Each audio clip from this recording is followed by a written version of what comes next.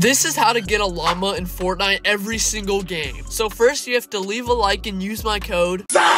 So first you have to apply these colorblind settings that I will only reveal if this video gets 500 likes. So make sure to go down there and drop a like if you want to see it. Also make sure your view distance is on epic. Then load into a game, and while you're in the battle bus, look for these tiny little specks that might look like llamas. At first it's kind of difficult not to confuse them for rocks, but you'll get the hang of it. Then after a bit of gliding, you'll eventually find a llama. Remember, 5 llamas spawn each game, so you have a very high chance of finding one off the bat. Make sure to subscribe if these tips worked.